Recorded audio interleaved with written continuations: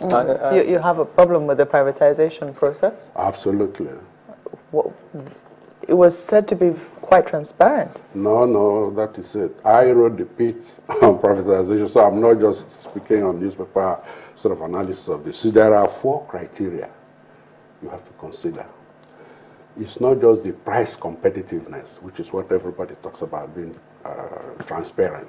It's not just that. You have to talk about people who understand the technology of the business, those who have experience in managing the business, and those who have the best business plan. In identifying those you should privatize to, you have to take all these 4 criteria into account. I've spoken extensively about it, I've written extensively, but we've never done that. We always stop short of doing that.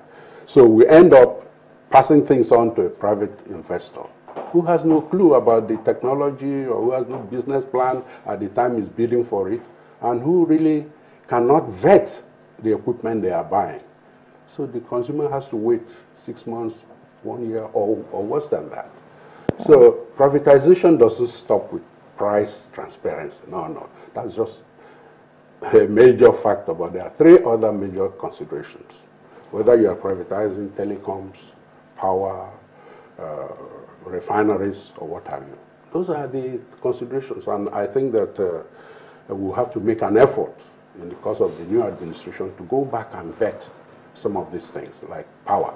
From the unbundling process to the privatization of generation, I've seen on your program people talk about the fact that, oh, it's gas that's the constraint. Well, these are all supposed to have been taken into consideration from the onset of the privatization. If you get somebody who knows the business, who has the muscle to fund it, who has the technical knowledge, he will identify all these ab initio. And you know, you may not get the small buyers to get involved, but the big ones can at least get involved, and the small buyers can do sort of on the lead, as the project grows, they can buy into it. Correct. But we've made a big mistake there. Talking about fixing the economy here, this gas challenge we've got, they've always talked about it, even before the privatization. So, surprising to many, if they didn't actually consider that whilst that one went on. How can we remedy this situation now that we are where we are with power? Well, first of all, there are a number of problems. The first one is to look at the very timing, you know, where we go back to the unbundling process, and then followed by the privatization of generating plants.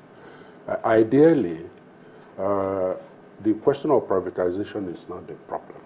It's the composition of the policy and the timing.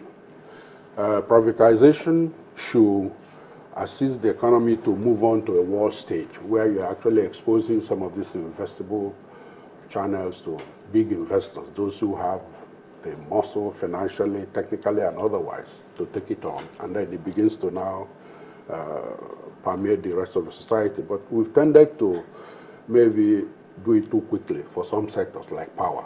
Ideally, by the time you are privatizing, we should really be closer to like 9,000, 10,000 megawatts. I mean, I'm not expert by any long shot on the engineering aspects of things, but when you are at that level, you can afford to make some mistakes. But when you are at 1,000, 2,000, 3,000 megawatts, you have to be absolutely careful, because the slightest error, you are down, we're told you are below, you are generating less than 1,000, 2,000, which is absurd for the size of our economy, even given the size of manufacturing GDP. It's still too small.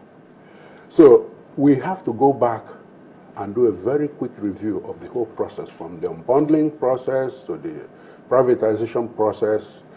I agree that you cannot just roll this back. So you identify the problems, and government has to take action to remedy some of this by discussing with all those who are involved with the two processes.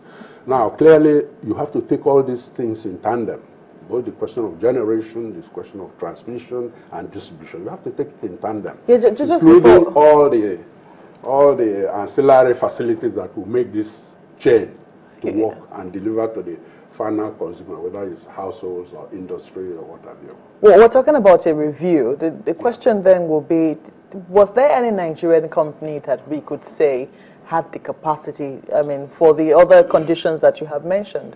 Because as I say, the process of... That is the fundamental error. You see, privatization is getting to the global stage. You don't really care whether the company comes from Honduras or from Russia or from Argentina or what have you. Could we have afforded that? Because they say that power is critical infrastructure. How do you mean It's also a that's security infrastructure. You get to the stage, well, you see, this is the problem. For the small-scale user, what he wants is power. He's not interested in the politics of your security and so on and so forth. But that's government to take care of that. So what I'm saying is that you have to, first and foremost, give this to those who are able to deliver. We have the Siemens of this world, the GEs of this world. There are so many of them. And they can work with Nigerian companies.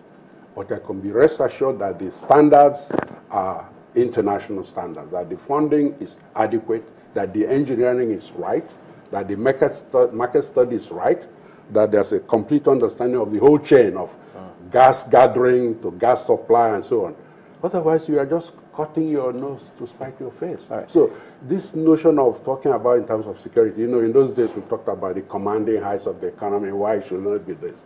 That is all hard now. Nigeria is a much bigger economy. We should be industrializing faster. And speaking about that, I mean, many are waiting to see what policy direction, monetary and fiscal policies, what should we be doing now? How do you mean? You mean the government? This government, yes, because many want to see what direction are they going. The government, I presume, is trying to sort out so many things, but evidently one would not be surprised that people are getting a little bit leery.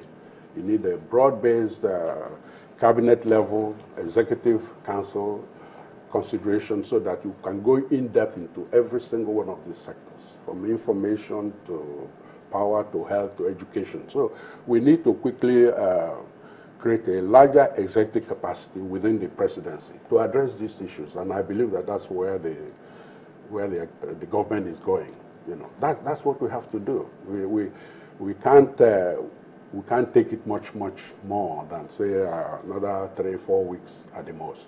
We really have to begin. Would you love to see an injection of some fresh individuals or key players in the National Economic Council? Well, I think so. I think we are in a vantage point where we need to review all these things. Here is an economy that should really be moving up very, very quickly. I mean, it was a shocker given the way we were bobbing and weaving, and we still ended up being 26th largest economy. You know, I was very familiar with the various stages of the rebasing. You know, I used to go to Washington and pick up the progress reports for so many countries. So we just happen to be one of them. But we are one of those, when you are at that level, you are one of those supposed to be really growing very fast. You don't need somebody to tell you that. With the size of the potential labor force, with the growth of that labor force, given our birth rate and so on and so forth, we should be providing so much more employment. Okay, there are cases for all these special employment generating things, but the main thing has to come from the main real sectors: agriculture, manufacturing, infrastructure, and so on and so forth. You know, so we have to get those growing. Agriculture should be growing at nothing less than 8 to 9%. And industry should be maybe 15%. It's quite possible. We are growing at those rates in the 60s, even before we had the kind of structure we have now in terms of potential spending capacity and therefore leverage, borrowing capacity. So we need to beef up executive capacity. All right, very interesting. Thank you very much for coming on this morning. It's a pleasure. Dr. Kalu Idika Kalu is the former Minister of Finance.